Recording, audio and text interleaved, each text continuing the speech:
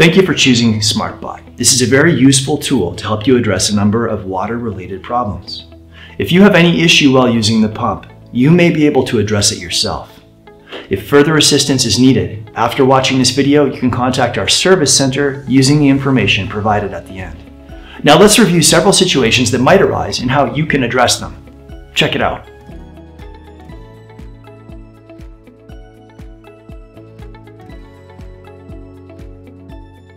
Always unplug your SmartBot pump from its power source before troubleshooting.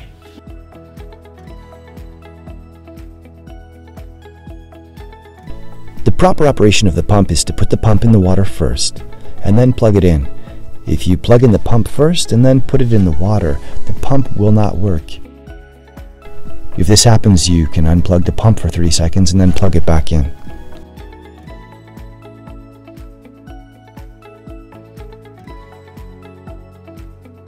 If your pump doesn't start or kicks off quickly, start with the basics. Make sure the pump has power.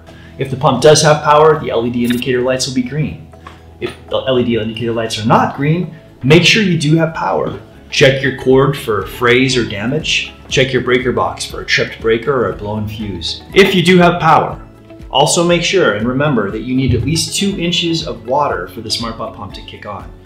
The auto sensor capabilities at the bottom may have some residue or damage to the sensors. You can use a small clean brush to wipe the sensors off and try again.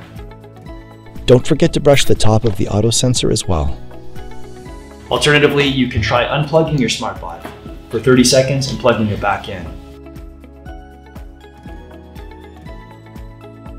If your pump is powered on, but it's not pumping or the flow rate is low, you want to check a couple of things. Make sure that the suction pump, the bottom of the pump, is not obstructed. If it is, remove any obstructions. You also want to check that your discharge hose is not kinked or blocked. If it is, unkink the hose or remove any obstructions. Remember, the SmartBot pump operates when you have 2 inches of water. You can remove the 6 screws on the bottom of the pump at the suction head. Removing this plate will show you whether the impeller is blocked by something like long fibers or strings, some kind of garbage. If it is blocked, remove those objects, place the plate back on and replace the 6 screws.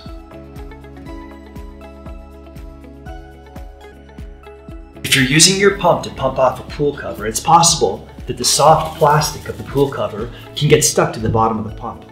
To solve this problem, you can separate the pump from the pool cover using a piece of wood or a hard plastic surface to make sure that the water can enter into the suction head.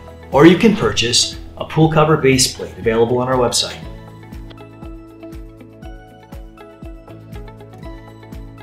If for some reason dirt or debris gets under the base plate where the impeller is, this can interfere with the sensors, the auto-off sensors. If this happens, you can remove the base plate and clean the sensors using a soft brush or even running the sensor areas under clean water. You want to avoid having the sensors in contact with moisture when there is no water, or else the pump won't turn off. Once the area is clean and the base plate's put back on, you put the pump back in the water to make sure that everything's functioning properly.